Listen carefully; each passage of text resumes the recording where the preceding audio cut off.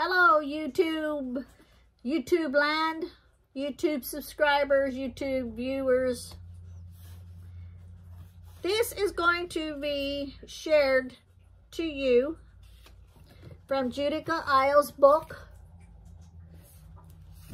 They bought me this book many moons ago, and so I'm trying to share a lot of these workings out of it and share to you.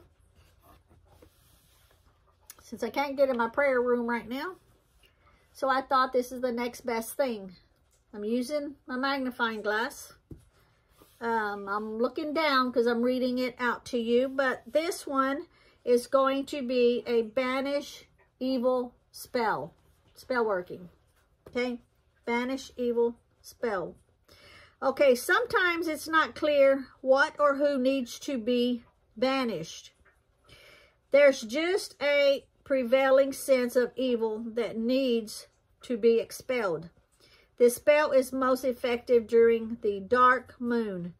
An iron hammer is required, as is a flat rock, and either a coffin nail or an old rusty nail. Every time Lee comes across rusty nails, I always tell him to save them for me. Okay. There's 3 steps. Number 1, hammer the nail against the rock. The goal is not to pierce the rock, but merely to score it 3 times across the face. Visualize what you are dispelling while you hammer. So don't hammer it straight down on it to break it. Just hit it to where it like scores the top of it, like it scratches it 3 times, okay? So you're visualizing what you are dispelling while you hammer. 2, you want to bury the stone far away.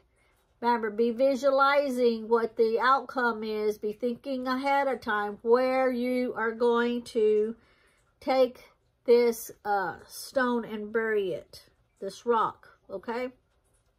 3, carry the nail in a red mojo bag together with some crossroad and or graveyard dirt, okay?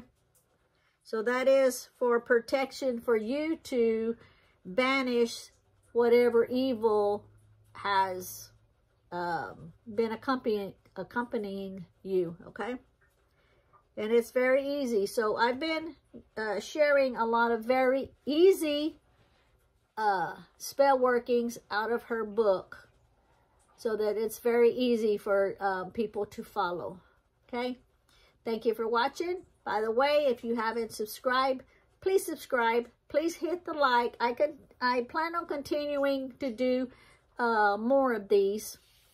And anytime you hit that notification, it just comes up, have your paper and everything ready so you can jot it down in your grimoire, in your books, in your notebooks, and keep it for if you ever need it. If you don't need it now, you might need it later. You never know. Thank you for watching.